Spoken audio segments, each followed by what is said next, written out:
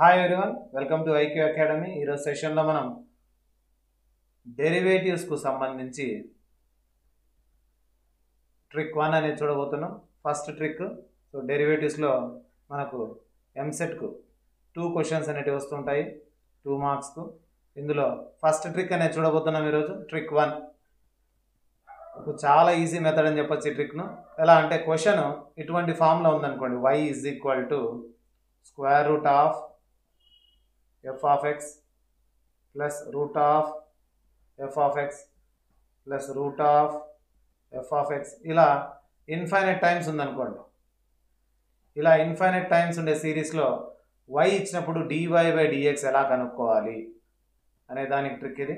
So ఎలా చేస్తామనేది చూడండి, ఒకసారి ప్రాసెస్ చూడండి, తర్వాత ట్రిక్ చెప్తాను. y ఈజ్ ఈక్వల్ టు ఉంది కదా, స్క్వేరింగ్ ఆన్ బోత్ సైడ్స్ చేస్తే y square is equal to ఇటు పక్క స్క్వేర్ వచ్చేసి √2 స్క్వేర్ క్యాన్సిల్ అవుతుంది. ఇంకేం మిగులుతుందంటే f of x plus root of f of x plus root of f of x and so అని ఇలా వస్తుంది. అప్పుడు దీన్ని ఏం చేయొచ్చు అంటే y square is equal to f of x plus ఇదంతా మళ్ళీ y అవుతుంది. Root of f of x infinite times అనేది y అవుతుంది.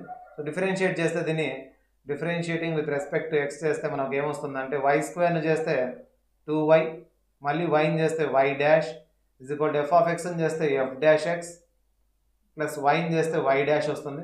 y డాష్లని ఒక పక్కకు తెచ్చుకుంటే 2y y dash minus y dash is equal to f dash x వస్తుంది. దీని నుంచి y డాష్ కామన్ తీసామనుకోండి, అంటే డెరివేటివ్ కామన్ తీసేస్తే 2y మైనస్ 1, ఇక్కడ y డాష్ కామన్ తీస్తే 2y, ఇక్కడ y డాష్ కామన్ తీస్తే 1 is equal to f dash x అవుతుంది. So the formula for dy by dx y dash is equal to f dash x by 2y minus 1 అనేది formula అవుతుంది. ఇక short cut trick ఇది. మనకు ఇటువంటి question ఎప్పుడు వచ్చినా dy by dx are y dash కనుక్కోమంటే మనం చేయాల్సింది ఏమంటే f of x కు డెరివేటివ్ కనుక్కొని డివైడెడ్ బై 2y minus 1 రాశారు. ఇటువంటి క్వశ్చన్ ఇన్ఫైనైట్ సిరీస్ క్వశ్చన్ ఎప్పుడు వచ్చినా కూడా y is equal to square root of an infinite series ఎప్పుడు వచ్చినా కూడా f dash x divided by 2y minus 1 చాలా సింపుల్గా అయిపోతుంది. లేదంటే పెద్ద లెంతీ క్వశ్చన్గా అనిపిస్తుంది. దీన్ని ఒక క్వశ్చన్ తీసుకొని అప్లై చేస్తున్నాము. ఒక example, if y is equal to square root of sign X plus root of sign X plus root of sign X up to infinite times వచ్చింది అంటే దీన్ని చూస్తూనే అర్థం చేసుకోవాలి. ఇంకా ఫైండ్ dy by dx అని ఇచ్చింటాడు క్వశ్చన్లో. ఇంకా dy by dx ఎలా కనుక్కోవాలి, ఈ క్వశ్చన్ చూస్తూనే మనకు ఐడియా రావాల్సింది ఏ ఫామ్లో ఉంది ఈ question. Square root of f of x plus root of f of x ఆ ఫామ్లో ఉంది కాబట్టి మనకు ఫార్ములా ఏమి f dash x divided by 2y minus 1.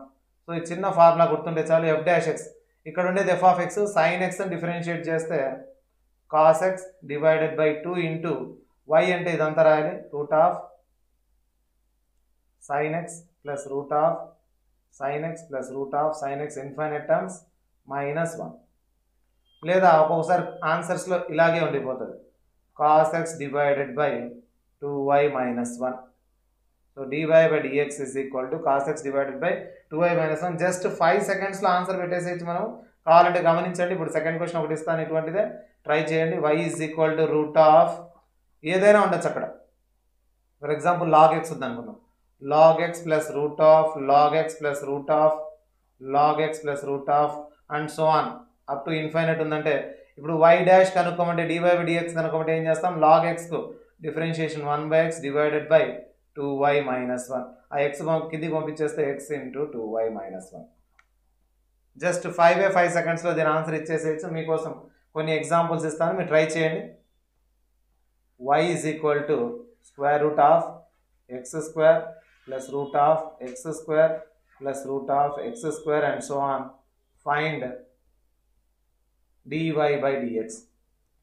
Y is equal to root of tan x plus root of tan x plus square root of tan x and so on up to infinite. Find y dash.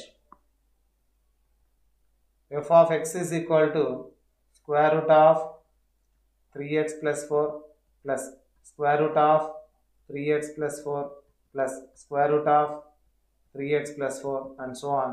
ఇలా ఉంది. Find f dash x. So f dash x అన్నా dy by dx అన్నా y dash అన్నా same meaning వస్తుంది. If y is equal to square root of